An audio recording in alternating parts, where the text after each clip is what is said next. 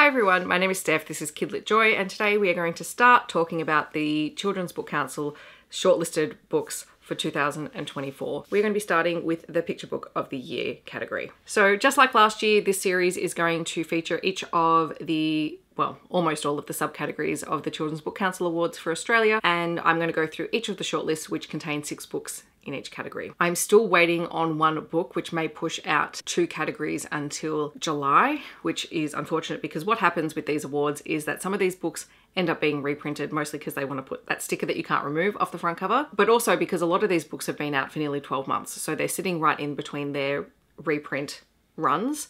And yeah, it can be a little bit tricky to get copies of some of the books. But as always, I'm going to start off by reading you the description of the category. So for Picture Book of the Year, the entries in this category should be outstanding books of the picture book genre in which the author and illustrator achieve artistic and literary unity, or in wordless picture books where the story, theme, or concept is unified through the illustrations.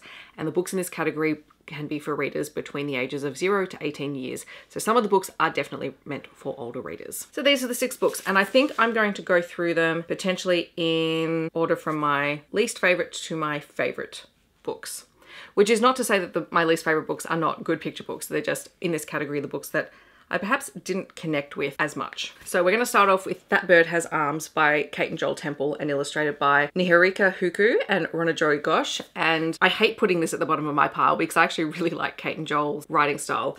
And this one is about Roy, who is a bird who is a regular bird in every way, except for the fact that he has arms, which basically makes him a bit of a pariah amongst other birds who ridicule him. This book really is about being different and how you fit in, and how your identity and your pride in yourself can help you overcome people not recognizing the strengths that you have. So it has a really great message, and the illustrations are super quirky because you have birds with arms. The bird is, you know, able to do things that other birds can't do, which is really cool. But I don't know, I think at the end of the day, this one just didn't resonate as much with me. Like, it's still fun and it's definitely not a bad read. It's certainly not the worst book that I've ever read. I did enjoy it. But compared to some of the other books in this category, it was sort of sitting at the end of this pile. Then there's If I Was a Horse by Sophie Blackall. Now, Sophie Blackall was in this category last year as well, and I was so excited to read this one, and I don't think this one quite lived up to the previous book, which was The Farmhouse. It still has her gorgeous illustration style. It's still a really fun story, and it's very much about a character or a child who is exploring what their life would be like if they were a child. So they wouldn't have to have a bath, or they wouldn't have to do this, or they could go running and galloping wherever they like at any point during the day. Like, it is a beautiful book, but still not my favorite from this list. Then there is Paper Flower Girl by Marguerite Lamond and Mattea Jaeger, which is an incredibly stunning book. This book is absolutely visually gorgeous. Just look at these end papers. So this is about a female protagonist who creates the most beautiful flowers out of paper. So much so that the giant from the hill decides that she's going to spend her time making these paper flowers for him. But over time, his requests evolve, and eventually she finds herself making things that she's not happy to be making. And this obviously makes her quite sad, and so she ends up leaving. This one is definitely written for older readers. There's a lot more to unpack in this story. Like, you can obviously see the nods to something like Jack and the Beanstalk in this story, but the messages and the themes within it, I think, are much better suited to an older audience to unpack. As I said, visually it's stunning. You could absolutely read it to younger readers, but I don't think they would take away as much from it as someone who has a lot more life experience and can link what is happening to things in life. It is a gorgeous book though. Then there is Bowerbird Blues by Aura Parker. This one is actually also the National Simultaneous Storytime book for 2024, which is this week. It's actually tomorrow.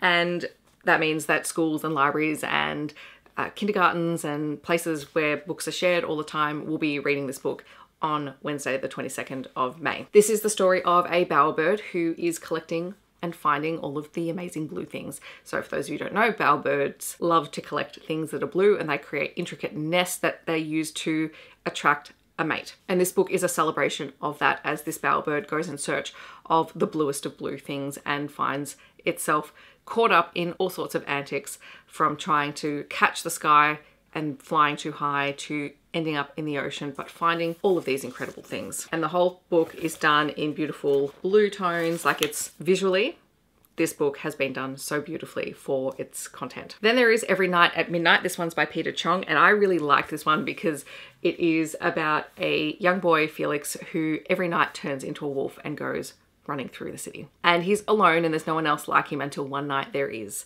And it is their adventure and it is about finding friendship and it is just, it's beautiful. I really, really love this one. I had not heard of it at all. I'd not seen it anywhere. The illustrations in it are just so gorgeous. And it's one of the books in the category that you could definitely read in a primary school and still get a huge amount of value out of it, as opposed to being written for older readers. Plus, like I said, it's beautifully illustrated and I love the darker palette because it all takes place at night. And then finally, my favorite book, and this will be of no surprise to anyone because I've talked about it a lot this year. I talked about it when I first reviewed it and I also talked about it in my Kelly Canby deep dive, and that is Timeless.